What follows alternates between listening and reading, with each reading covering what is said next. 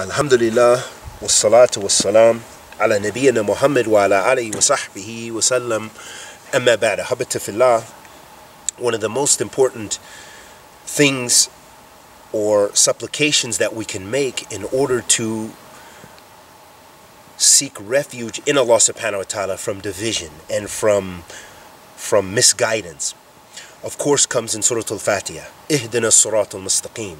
Guide us to the straight path. So Allah subhanahu wa ta'ala has commanded us, and the Prophet ﷺ showed us that this is the way we perform our prayer as a Muslim 5 times a day.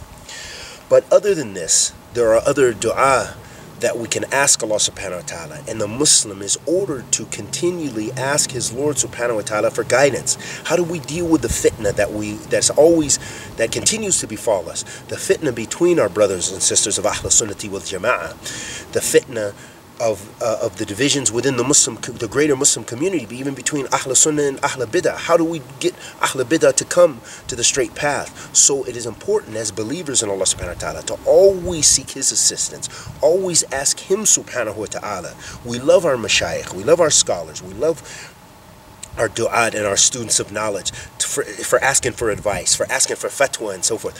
But ask your Lord Rabbil Alameen for guidance. Ihdina as-sirat al-mustaqim.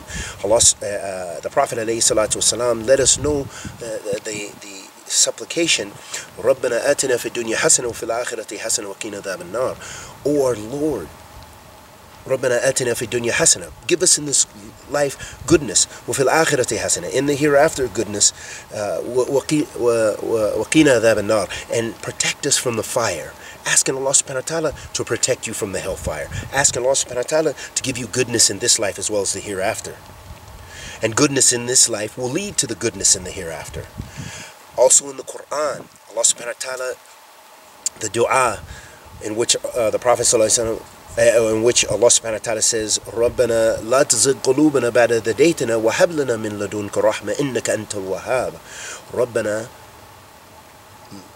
la tuzigh qulubana. Oh Allah, do not allow for our hearts to become misguided, to go away from the straight path. Rabbana la tuzigh qulubana ba'da idh hadaytana, after you have guided us. Wa hab lana min ladunka rahma. Give us your mercy. We need Allah subhanahu wa ta'ala's rahmah. And to be on the siratullahi al-mustaqim, this is from the mercy of Allah subhanahu wa ta'ala, to have hidayah, to have guidance.